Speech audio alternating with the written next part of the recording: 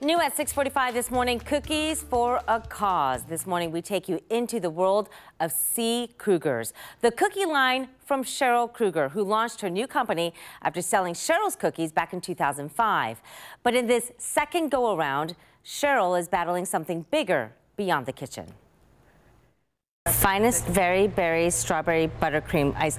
Do you have fun coming up with the names of these? Yeah, our marketing department does, and merchandising. Cheryl Kruger is pretty soft-spoken, unlike some of her cookie fans. Bourbon pecan, now we're talking. But Cheryl is now speaking out loud and clear about Parkinson's, a disease she says she can no longer deny. I have to have assistance, and walking in a restaurant with this, people kind of look at you, but you know what?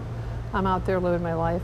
And I'm not going to let this disease dictate to me, what I can and can't do. Earlier this month, C. Kruger's Finest Baked Goods, based in Reynoldsburg, announced a year-long partnership with the Michael J. Fox Foundation for Parkinson's Research. A portion of all sales from 12 specially selected cookie boxes will help develop treatment for the next generation of Parkinson's patients. As the disease progresses, then you have to take and admit the fact that, okay, it's going to be harder for me to tie my shoes, it's going to be harder for me to button my clothes, it's going to be harder for me to drive.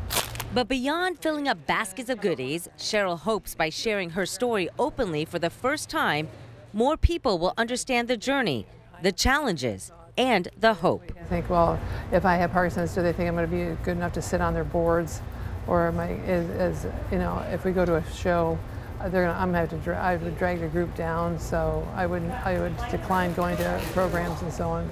So I don't want to be a burden to anybody. For this cookie queen, the philanthropy effort is personal. And it's a really exciting time right now if you have Parkinson's, because there's a lot of breaking technology that's starting to surface that will help make our disease hopefully extinct. And she hopes cookie lovers will see how the Fox Foundation's $1.5 billion raised to date is making a difference. We're on the cusp right now of having medicine to fix Parkinson's, and hopefully within the next 2 years that we'll have a cure. We're gonna split it. Cheers. Yeah. Cheers, that's right. To a cure for Parkinson's. Absolutely. I could eat lots of cookies to that toast, but Cheryl says this partnership for her is the perfect combination of passion, power, and positivity.